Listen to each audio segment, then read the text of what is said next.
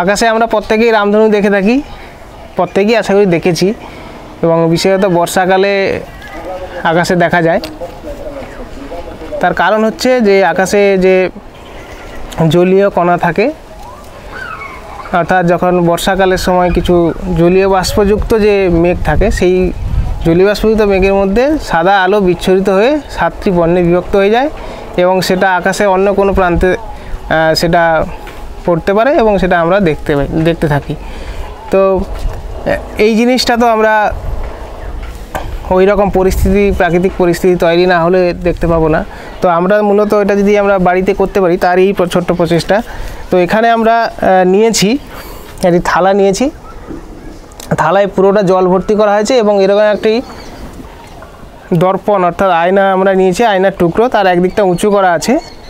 আর যদি উঁচু করা আগে থেকে না থাকে, কিছু উঁচু করা যাবে, এরকম আলাদা করে কোনো জিনিস রাখতে হবে, যাতে এই আয়নাটা যখন একটা পাত্রে আমরা রাখবো, যাতে জল ভর্তি আছে এবং এদিক থেকে আমাদের সূর্যের আলো আসছে, তাই আয়নাটা এই মুখ করে রাখতে হবে। আমাদের এটা উঁচু করা আছে, যদি উঁচু না করা থাকতো, অর্থাৎ আমাদের বাড়িতে যে সাধারণ আয়না আছে তাতে কি হয় না, তাকে এই দিক থেকে কোনো কিছু সাপোর্ট দিয়ে একটু উঁচু করে রাখতে হবে, অর্থাৎ কোণ করে ফেলতে হবে, যাতে সূর্যের আলোটা পড়ে প্রতিফলিত হয়ে কোনো পাশাপাশি কোনো পর্দায় পড়তে পারে।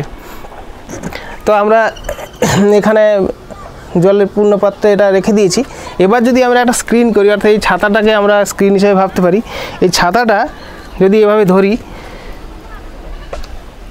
তাহলে দেখতে পাচ্ছি যে এই ছাতায় 7টি বর্ণের আলো পড়েছে, অর্থাৎ এবং এখানে বায়ু প্রবাহ হচ্ছে, তার জন্য এটা মাঝে মাঝে কেঁপে উঠছে জলতলটা। জলতলটা যদি স্থির থাকে তাহলে আমরা পরিষ্কার দেখতে পাচ্ছি যে আর সাদা আলো না পেয়ে আমরা একটা বেশ বর্ণচ্ছটা, উজ্জ্বল বর্ণচ্ছটা দেখতে পাচ্ছি। এবং যদি এটা পিছনের দিকে নিয়ে যাই, এগুলো আর একটু চওড়া হয় এবং যত কাছের দিকে নিয়ে আসবো এটা উজ্জ্বলতা বাড়বে এবং সরু হয়ে যাচ্ছে কিন্তু উজ্জ্বলতা বাড়বে, অর্থাৎ এবং উপর থেকে যদি আমরা লক্ষ্য করি দেখতে পাচ্ছি উপরে লাল, তারপরে হলুদ হয়ে পরপর সবুজ, তারপরে নিচের দিকে ব্লু এবং শেষমেশ বেগুনি বর্ণের একটা বর্ণচ্ছটা দেখতে পাচ্ছি, যেটা সাদা রং থেকে পাওয়া যায়। অর্থাৎ রামধনুর মতোই আমরা একটা ছোট্ট রামধনু করতে পারছি। তো এখানে আমরা এই যে দর্পণটাকে যদি আরও লম্বা করি, খুব লম্বা যদি করি, তাহলে এখানে একটা লম্বা পট্টি আমরা দেখতে পাবো। তো ঘটনাটা আমরা কি করে করতে পারি না, এই ঘটনাটা আমরা করা যায় এইভাবে। এখানে আমরা যে পাত্রটি নিয়েছি, সেই পাত্রে দেখতে পাচ্ছি এরকম আমরা একটা পাত্র নিয়েছি, তার মধ্যে এটা জল পূর্ণ করেছি কানায় কানায়। তো এর মধ্যে যে আমরা একটা দর্পণ নিয়েছি, সেই দর্পণটাকে এইভাবে বাঁকিয়ে রাখা আছে।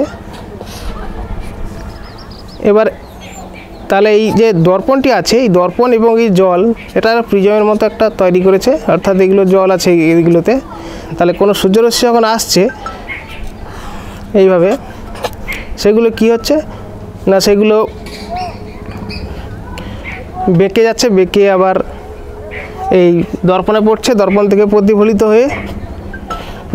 হয়ে এদিকে যাচ্ছে এবং বাইরে চলে যাচ্ছে।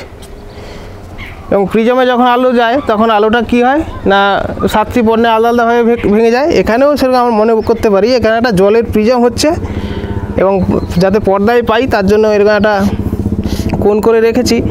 এবং সব কটা যখন হবে দেখবো এখান থেকে বিভিন্ন বর্ণের পাবো, উপরের দিকে পাবো লাল আর নিচের দিকে ভায়োলেট অর্থাৎ বেগুনি বর্ণের পাবো। অর্থাৎ এখানে যদি একটা স্ক্রিন আমরা রাখি, সেই স্ক্রিনে এরকম লাল, তারপর হচ্ছে অর্থাৎ বেনিয়া সহকালা যেরকম হয়, নিচ থেকে বেগুনি, সবুজ, হলুদ, এরকম করে লাল পর্যন্ত একটা বর্ণপট্টি পাবো।